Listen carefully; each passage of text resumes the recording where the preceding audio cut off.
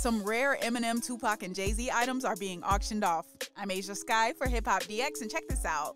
Some rare items from Eminem, Tupac, and Jay-Z have been put on sale as a part of a hip-hop legends auction. Music memorabilia website Gotta Have Rock and Roll is celebrating the 50th anniversary of hip-hop with a massive auction featuring items from some of the most celebrated artists in the genre's history. Items include Eminem's stage-worn Free AO t-shirt and Shady LTD jeans that are estimated to sell for around $3,000 to $5,000. Fetching a similar amount are a red bandana owned and worn by Tupac, the late rapper's MOB ring from his All About You music video, and a handwritten letter he wrote to his girlfriend while in prison. Fans can also get their hands on Jay-Z's worn and autographed Rockaware jacket that he dedicated to reggaeton singer Hector El Father for $10,000 to $20,000. Other items include Snoop Dogg's handwritten set list for a 2008 concert in Pittsburgh and a Big Pun signed Capital Punishment CD cover with inscription. There are also handwritten lyrics from Drake's personal notebook for $1,000 to $2,000, Nicki Minaj's custom-worn boots on the Pink Print tour for $3,000 to $5,000, and XXXTentacion's handwritten notebook for $5,000 to $10,000 are all up for sale.